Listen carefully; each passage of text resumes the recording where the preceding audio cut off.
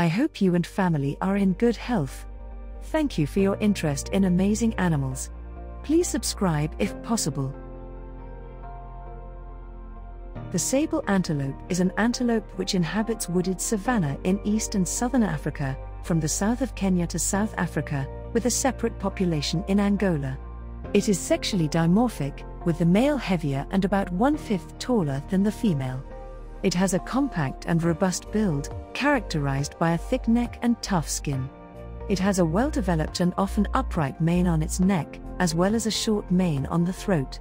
Its general coloration is rich chestnut to black. Females and juveniles are chestnut to dark brown, while males begin darkening and turn black after 3 years. However, in southern populations, females have a brown to black coat. Calves less than 2 months old are a light tan and show faint markings. The underparts, cheek, and chin are all white, creating a great contrast with the dark back and flanks. Long, white hairs are present below the eyes, and a wide, black stripe runs over the nose. Sable antelope live in savanna woodlands and grasslands during the dry season, where they eat mid-length grasses and leaves.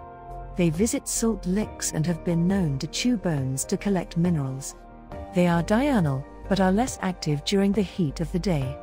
They form herds of 10 to 30 females and calves led by a single male, called a bull. Males fight among themselves, they drop to their knees and use their horns. I hope you liked this video, and we will look forward to see you soon.